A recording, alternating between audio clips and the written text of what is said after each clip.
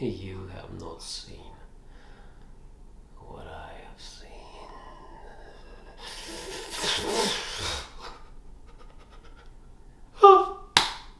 Okay, ladies and gentlemen, I'm sure by now a lot of us have seen what Galadriel has seen, which is Amazon Rings of Power.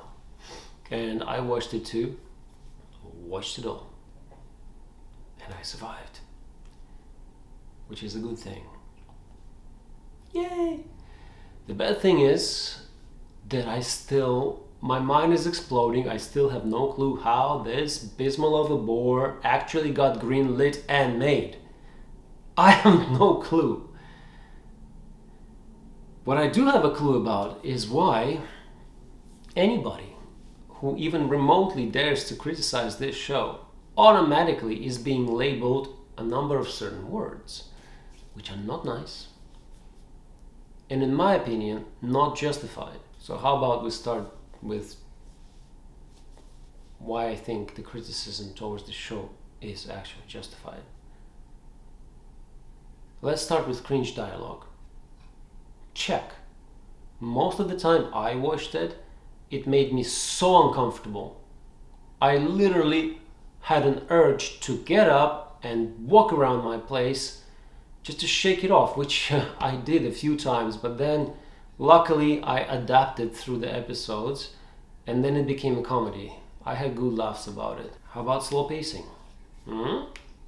Which is important for the entertainment, especially when you're watching a long TV show. Slow pacing.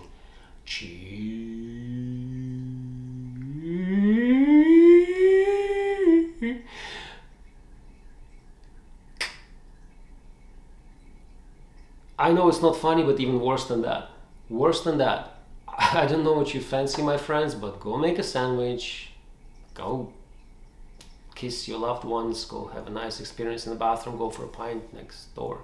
I can guarantee you when you come back, you're not going to miss a thing. The characters are going to be talking about the same things or walking. The plot is not going to move forward that much. You're going to be just fine by missing that little bit. Let's move to the music. Music. Not going to dump anything on it. Actually, I think music was good. Music was really good. The problem with the music for me was it never, ever, ever shuts up. It never shuts up. Whenever something happens, you're trying to just push through your ears even more and more. Just let me watch the scene, please. Let the audience have a little bit of time to breathe. But I got the impression that the show actually relied on occasionally decent visuals and the music to sell us, the scenes to sell us, but it's not enough. That's not how you tell the story. The story needs to be there with the writing. The candy, the lollipop that you give to a little kid, happy, it's not enough to tell a good story. So there you go, costumes. I would not write home about it. I'm sure people who worked on them, they worked really hard. They worked their butts off, but clearly that's not where the budget went. Acting, important also, right? To be fair, there are gems that stood out to me personally, but overall, even those performances, it felt to me like they were suffocating within this shitty script that was written for them. Because you can only do so much when you're overseen by director and showrunners and you read on the page, I'm good. We know. Okay, okay, so we went through the good and bad, and now are you ready? Let's get to the ugly. In my humble opinion, this show is an absolute disgrace. Absolute disgrace to simply a compelling storytelling that we all, me, you, we're worthy of. And a disgrace to cultural heritage. In this particular case, British. Now, obviously, I'm not British, and English is not my first language whatsoever, so why would I even care? Why would I even bother spending my time talking about it, making this video? Well, because I stand firm on the fact that our past matters. As a humanity, our past matters. Before we go further, before I get really angry, I'll tell you a super quick story. I bought my first copy of Lord of the Rings right after, actually, believe it or not, right after I saw Peter Jackson's Fellowship. I remember I was fresh out of the movie theater, just sitting at the bar with my pint, just for a long time, just silent. I couldn't believe such lore existed. It was like a savior, like a light from up there. Because I was going through tough times in my life. And I had no idea how those books escaped me when I was a child. But that doesn't matter, it's not the point. The point is, ever since then, I bought the book and I read it twice at different stages of my life. And guess what? Both times I read it for the escapism. Not because I saw myself in any of the characters that were in the books, or I was flipping through the pages trying to figure out, can I be somehow one of those characters because they're so cool? No, and not because I wanted the books to reflect the modern world, whatever year it was at the time. It would be more relatable, you know what I mean? Tolkien's work are already relatable at the very core.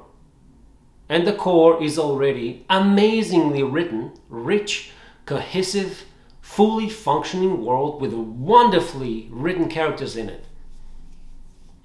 And the rest is it's just up to us. It's just a matter of our own imagination. Simple, right? But no. Apparently, Amazon wants us to be a bunch of mindless bigots. They wanted to intimidate us to swallow the garbage we've been served. No questions asked. No. No questions asked whatsoever. Or you're this, and that too. Just in case. I mean, really? Do you think they have some basic human emotion like shame lurking somewhere in the background there? I highly doubt it. I highly doubt it. Because their attitude towards this cultural touchstone is an arrogant, indifferent, disgusting, self-absorbed narcissism. That's all it is. One does not simply walk into the Louvre with a pair of scissors in their hands and chop, butchers Da Vinci's Mona Lisa to their own liking. God, I hope not. I mean, if we are moving this way, why don't we just repaint, I don't know, Michelangelo's Sistine Chapel, huh? It's an oldie. People might not be relating to it as much as they used to back in the day. Oh, the artist is dead, huh? He wouldn't mind. Okay, fine, that's in Vatican, we might get in trouble for that one. How about we borrow the characters from the Iliad and Odyssey? Make up our own story with that. There's so many great ones to go with. Let's do it, no?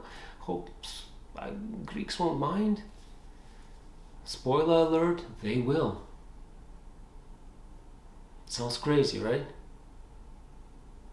But that's exactly what Amazon has done with their rings of power.